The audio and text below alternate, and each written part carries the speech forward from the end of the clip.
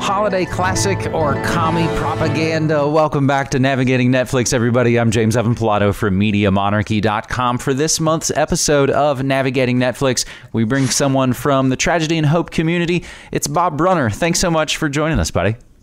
Well, thank you, James. Appreciate the opportunity here to talk about the film. So, again, just a quick rundown of what the show format is. It's something that was started by Tragedy and Hope several years ago as a group chat where people share films and shows and things that matter and sort of why. So we're spending our time watching things that are worthwhile, and we want to kind of share that information with each other because, you know, we're all watching shows and movies, even if out publicly we're talking and fighting the good fight in the news and alternative media and all of that. You know, we're all still watching shows and listening to music and all of those things as well. So I think something like Navigating Netflix helps out in that a lot. So the idea is once a month we get somebody from the Tragedy and Hope community who maybe isn't necessarily one of the kind of media creators or content creators that you're used to seeing. And that for me is really exciting because I like reaching out and kind of getting with people who I like seeing new faces. So Bob Brunner from the Tragedy and Hope community,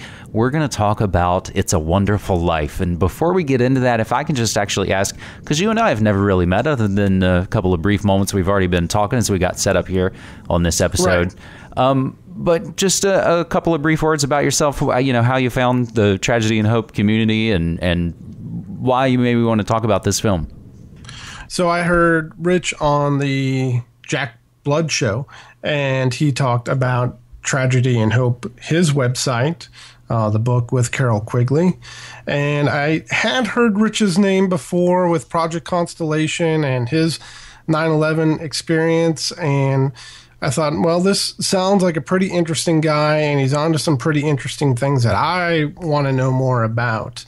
And I had found myself after some 9/11 activism wanting to know more, knowing that I needed to zoom out and see a much bigger picture here to understand the world that I live in. And the Tragedy and Hope community, I want to thank you and all the folks in the community that do, you know, share news, thoughts, and ideas. It's made my life a lot better. So, yeah.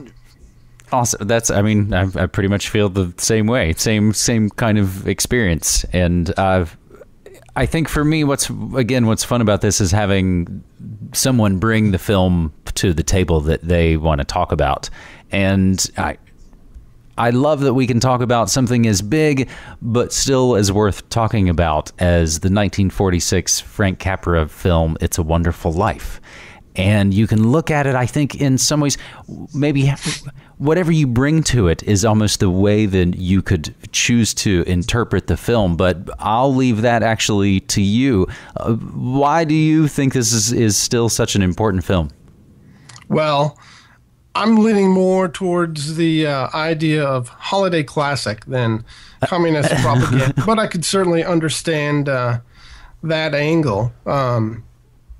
I'm bringing this film to the table, just the time of year that it is, and really the idea we're so overwhelmed with so many holiday films, so many holiday TV specials, gifts for families, parties that we have to go to, and all of these sorts of things.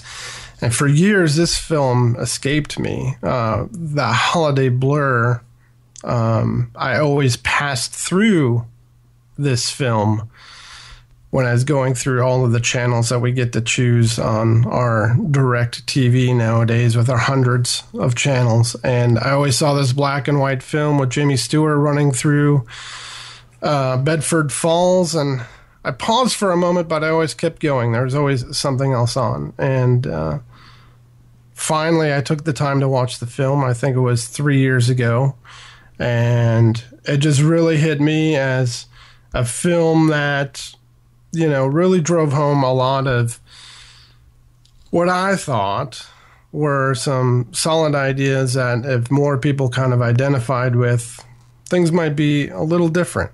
And one of the main themes with this movie is each man's life touches so many other lives that when he's not around, he leaves an awful hole to fill with all those people that he is connected with.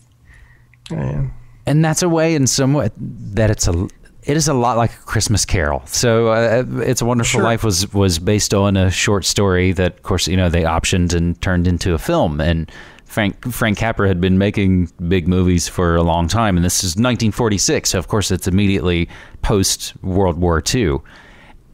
And it is kind of a Christmas Carol tale where you're shown what it would be like without you. Right.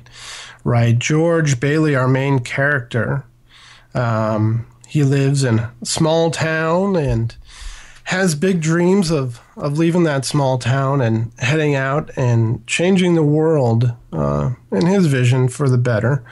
And, through trials of life and trials and error of life, he ends up sticking around in Bedford Falls, up until the end of the movie. Throughout the movie, this is where he lives. We're not sure what happens afterwards, and I'm pretty sure he stays there forever.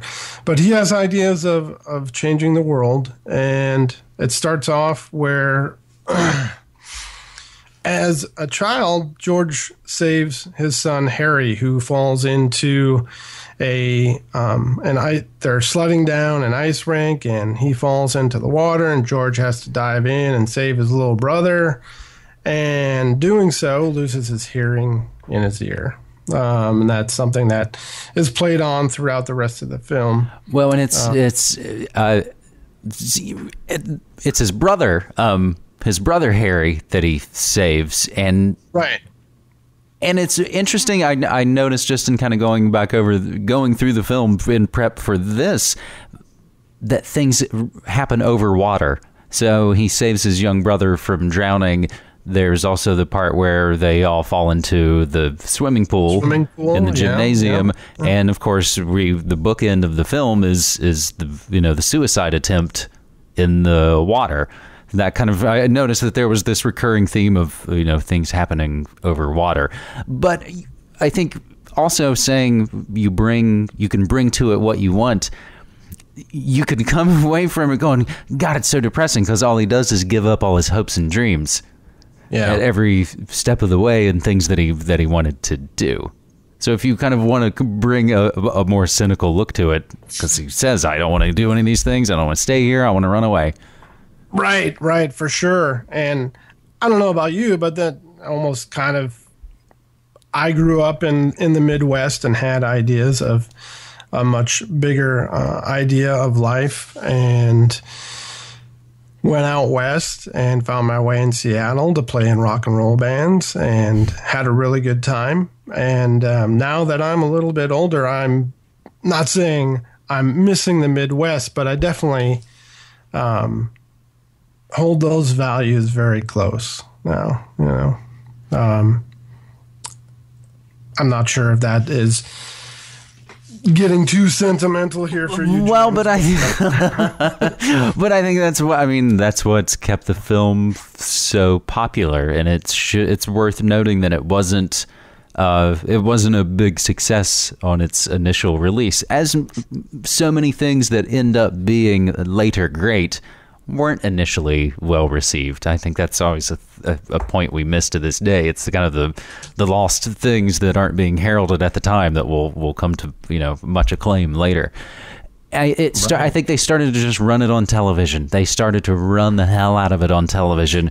There's been copyright issues as it's been bandied about and been in public domain, but they still own the book rights. In the 70s, the copyright ran out, and apparently it was a clerical error or a brilliant marketing scheme. I don't know. But then the television stations had this film that they could play without paying anybody during the holidays.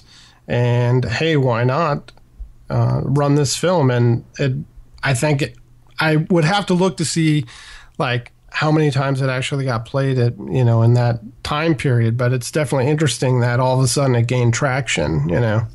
Well, and I would wonder if it was, again, if we go into, and we'll include some of the things we mentioned, we'll of course include in the show notes about we can get into Ayn Rand or not, but Frank Capra's propaganda films for World War II. Why We Fight was the name of his series. So coming off of World War II, someone like Frank Capra, who was making movies and who was, I think, a major in the Army, right, immediately turns around and makes, sort of this, feel-good film that, again, if you want to come and read it that way, you can look at it and go, oh, well, it's not necessarily commie propaganda. It's almost it would be the opposite of that. The film opens with prayers. Sure. Yeah. So again, you can come to it as it's a very moral film.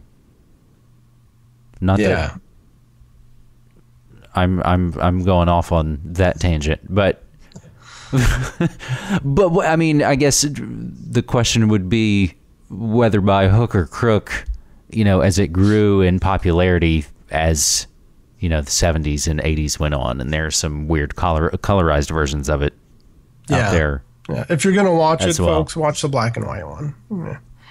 And it may be, it was on YouTube at some point. It may even very well still be on YouTube, as of course, it kind of pops around. And that's how you'll see, at the checkout stand when you'll see all those movies on DVD there for super cheap, or VHS as they used to be. It's usually because there was some type of copyright issue and they were easier to process. Sure. But back to you and back to your thoughts on, we're talking about It's a Wonderful Life here on Navigating Netflix with Bob Brunner. Yes, we are. And so the movie,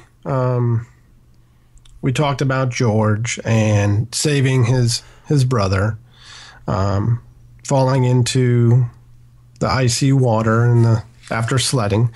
And then after that, he's working after his after-school job, maybe at the drugstore, and he's dishing up some ice cream for one of the little girls that live in the area that has a crush on him. But he notices that his boss, Mr. Gower, I believe, is his boss, who at the pharmacist, and he notices Mr. Gower is very distraught and preoccupied. And he notices a telegram on the bar counter that Mr. Gower's son had died.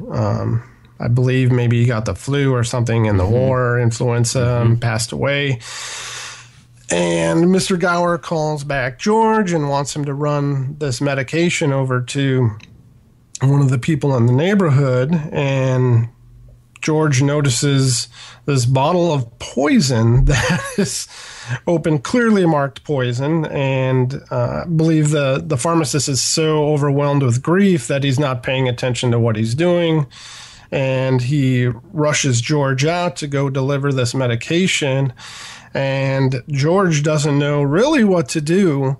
But in the shop, there's a sign that says, I believe, like "Ask Dad" or "Dad Knows" or something like that. It's a cigarette ad. Is that right? Uh-huh. It's like, it's better. Yeah, better ask Dad. Yeah, better ask Dad. So it's a cigarette ad. I didn't know that. Good catch. And the next scene is George going to Dad's office, where we get our first glimpse of Mr. Potter. I believe that's our first glimpse, the villain in the film, maybe. The Scrooge. the Scrooge. The Mr. Burns, if you will. Yeah, exactly. And George's dad, I'm not sure of the dad's name, and Mr. Potter are kind of going at it over the loans that are due from the building and loan company that the Baileys own. It's Bailey's home. Bailey's Home and Loan Company, and then you have Mr. Potter, who is the president of the bank, and those are like the two rivals that are dealing out loans in the city for housing, I believe, right? Yeah. So right? they run the affordable place, and Potter's the evil bankster who basically has the tight grip. Exactly. So they're going back and forth, and I don't think George ever gets an answer on what to do with the poison pills from his dad because of this squabble that's going on. But he doesn't deliver them to the intended patient, and thankfully, because that wouldn't have been good. But when he does return to his work, his boss calls him out for not returning these pills, and he says, "Mr. Gower, you put poison in these pills. You know, something's wrong." And so it goes to show that, what does it go to show? Well, he smacks him around. You know, he does smack him around in the ear again. You know, frustrated, and he's wanting to take out his grief somewhere and somehow. It's ask Dad. He knows. I had to double check for cigarettes that don't exist anymore. Okay. So, yeah, that was kind of the next point in the movie. Well, but I think that gets kind of to the heart of the movie, because I think, again, I think people know kind of the plot by plot, point by point of the film, but that it gets to sort of the central part, and in some ways there's an epiphany when you realize, especially in the post 2008 crash and all of those things, you realize it's like, oh, it's the story of people versus banks. That's the story it's always been. Yeah. And in some ways, maybe that is a key to its longevity, in that it has resonated with, the mass amounts of people who need that work together and need to be in that community. Right. Whereas the Ayn Rand part, and she actually was an informant for the FBI on this film, testified, the House Un-American Activities Committee, and all of that. And again, we can include the documents and the links and some of the redacted things where they basically now know that it was Ayn Rand talking about the film, and is that it basically pushes this sort of collectivism and communism and is anti-American. Wow, James. Yeah. So there's a fight over the film, and it's sort of, and again, I think that shows the power of it. And Frank Capra studied Leni Riefenstahl's work of Triumph of the Will and the films for Hitler, and that's a lot of the ways that he made his films, Why We Fight, and things during World War II. So he knows how to make a damn good movie. Right. So I think when it's such a powerful piece of work, you have different ideologies sort of fighting for control of that narrative and about why it is important and why you should only read this story our way, I suppose. Sure. Interesting. Like now all these layers are coming off in the film that you mentioned that. And, George has this definite struggle of selfish versus selfless within himself, as he gives up all of his hopes and dreams to kind of fulfill other people's hopes and dreams, right? But I think, and that's what's maybe the tough part, is not getting bogged down in, dogma and ideology, because I think ultimately the darker side wants to tell you, you don't need all that stuff. Do your own thing. Go hook up with, and you mentioned the little girl who has the crush on him. She appears throughout the film as sort of the most attractive sort of temptress, if you will, in the film. Right. That she, in another way, sort of represents, come on, man, just go do your own thing. Go live. Go, hook up with the girl who's, always throwing herself at you. Right. So I think that's, and that, I think that's, again, it kind of shows those fundamental truths that we do need community. And sort of the manufactured world wants to tell you that you don't. And that's why we now have to all work so hard to kind of maintain communities. And that's why we've ended up creating communities where we can communities are now online. Yeah, stuff like this. Yeah.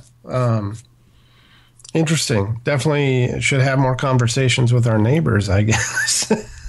It's hard, and I could use that. I could use some of that advice myself. I'm not always the greatest with that. But I think, again, that gets to why it's, why this film has kind of resonated for so long. For sure. And the one part at the end that's really nice, the letter that George gets inside the book, no man is a failure who has friends. Mm-hmm. That's something that, we all can, I think, universally kind of take and kind of feel good about, right? And another lesson, kind of maybe with the film, a lesson, if you will, that the bad guys don't always get punished. Potter never gets caught or thrown in jail for the money that he may have. I guess you couldn't say he stole it, but he ended up with it. Yeah. And didn't turn it in. And I did do a little calculation of inflation of $8,000, was it? Uh-huh. That comes out to like $110,000 in today's money. So put a little perspective on that amount of money. And that would let you get a nice house now. Maybe half a house. Where you are. So I guess, again, I'd like to keep these new Navigating Netflix episodes, a little shorter, a little faster. But any other points that you want to kind of bring out about the film? And I think probably a lot of people, if it's something that's just there, always in the background, it is easy to sort of go, oh yeah, that thing's on TV again. Plus, people aren't so quick to watch boring old black and white movies, so people probably do pass it by a lot. But any of your kind of closing thoughts on It's a Wonderful Life? Well, it's definitely a powerful film, and I'll definitely watch it with a new eye, thanks to James here. But I do think you can take some good messages out of that film, and I do think it's worth watching. You could watch Elf, or you could watch Frosty the Snowman animated. What are the other it's Christmas classics? I think for me, it would it's more, you'd have to watch Die Hard, and everyone watches the Lampoon's Christmas movie and the Christmas Story. Sure. Yeah. So those all kind of compete and run constantly, I think, on television now. So, hey man, let me ask you, the idea of this show is that each month it'll be someone from the Tragedy and Hope community bringing a film that their show or something that they want to talk about.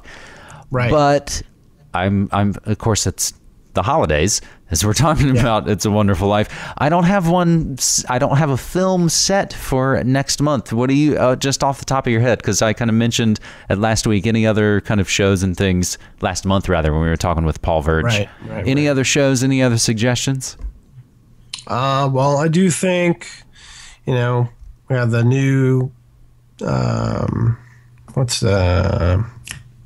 Mockingjay movie. One of those would be good, I think, to talk about. Definitely relevant in today. The new Star Wars movies are out, but I'm not sure if those are actually streaming, if any of those are. I think and those have a lot of Warriors would be kind of cool. Oh, what's that? The Warriors. 70s. Yeah. Gangs. Yeah. That could be interesting. That would, I think out of that list, I would probably pick Warriors to talk about. But they're still making the Hunger Games films, aren't they? They are still making them. I believe the first. Well, I think the one that's out now is the final. So there's two. The two previous are, I believe, on Netflix now, and then the current one is in theaters. The trilogy. Okay. Well, that would be the thing to do, is now that if they're all sort of made to look at them all as a whole. That might be the thing to do. So maybe we'll have to look at that in January. And again, Bob Brunner from the Tragedy and Hope community, thanks for coming on Navigating Netflix, buddy. I appreciate it. Thank you, James. Appreciate the opportunity. Yep. Happy holidays. You too.